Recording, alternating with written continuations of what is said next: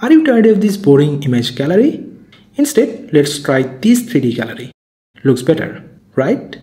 Today I'll show you how to make this on your Elementor website. So without any further ado, let's get started.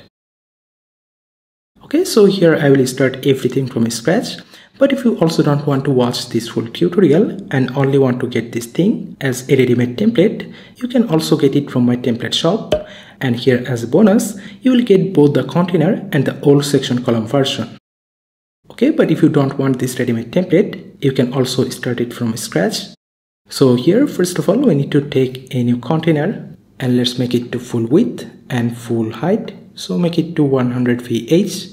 And from here, let's set a gradient background color. So make the first color to this and the second color to fully black. And make it a radial gradient. Okay, now inside this, let's add an heading widget. Drag it to here and change this text, featured images, and change its color to fully white. And also change the typography. Let's also align this to the middle. After that, let's also add a button. So drag and button widget under here.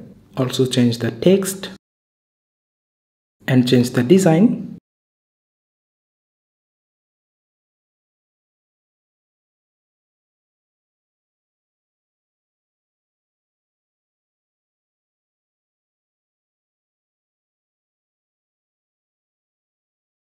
To align all of this to center, let's go to this parent container and make the justify content and align items to center. Also increase the gap between them. Now in between that, I want to add that 3D gallery. So for that, let's add a container to here. And also for this one, let's make it to full width and set a height. Also remove this default padding. So make it to 0. Now inside that, I want to add all of our images. So for that, first let's take a container and inside that we need to put all of our images. So from here, drag the image widget and upload our first image. Let's duplicate this, and for the second one, let's upload another image. And by following this, let's create all of our other images. Okay, we have created all of these images. And now here I don't want to show these images like this. Here we just take this image widget so that we can pass this image URL to our custom code, and our custom code will automatically create the image gallery for us. So right now what you need to do, just open the structure panel and go to our this container and let's hide this from all of the devices. Now before adding our custom code, first we need to add some classes. So with our this container, let's add MDW3D globe gallery. Then to add the custom code, here let's search for an HTML widget and drag it to here, right inside our this container, and paste our custom code. Don't worry, I will give all the code snippet to my website and also give the website link to my description.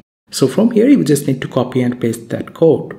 Okay, now let's save this, and if you see it from our preview, we can see it's perfectly working. The images are auto-rotating. And we can also control this by dragging our mouse cursor. If you look at this code, from here you can see I have given you several options like the image height and width, how many times the image will be repeated, the auto-rotate speed. Okay, so right now this looks good from our desktop. Then we also need to check it for our other devices. So if you see it from the tablet, here at the top and bottom we need some spacing. So for our this container, let's adjust its padding. And also here we don't need this minimum height, so make it to 0. Then go to the mobile.